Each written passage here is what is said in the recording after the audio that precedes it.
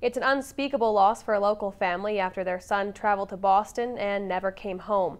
Blaine Magowan went to school in Prince George. He was an electrician, travel buff, and musician. Memories are now all the 30-year-old's family has left. He was found dead in a Boston bar, and what caused it is still a mystery. I just miss him so much, and my heart is broken so bad. And no parent should ever feel this feeling, ever. Friends try to comfort Peggy Sue Bergstrom, but nothing can stop the pain.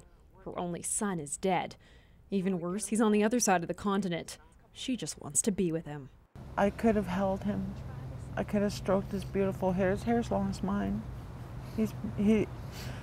I could have felt his face. But she couldn't do that. Her son, Blaine Magowan, died in a Boston pub early Wednesday morning. What's worse than losing him is not having any answers. A 30-year-old man just doesn't die up for nothing. So we don't know anything that's going on.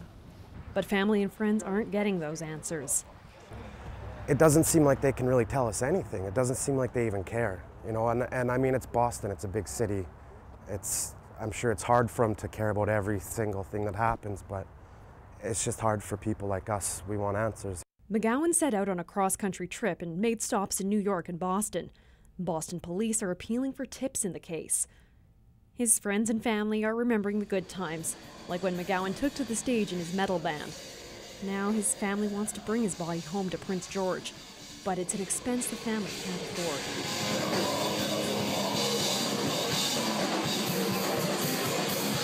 There's nothing worse than having your baby. So sorry. Having your baby away from you and you just can't have him close, you know? We just gotta get him home. They've set up a website where people can help. It's Blaine Magowan Memorial Fund.blog.ca. Bergstrom says what they don't have in money, they have in love.